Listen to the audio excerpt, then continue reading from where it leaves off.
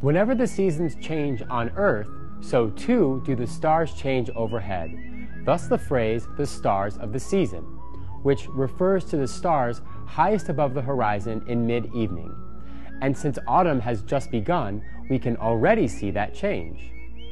In fact, if you look just west of overhead at 10 p.m., you will see the 3 blazing hot stars of the summer triangle beginning their descent toward the horizon, while replacing them almost overhead are the 4 much dimmer and softer stars which make up autumn's great square, which the ancient Babylonians believed was the portal to paradise.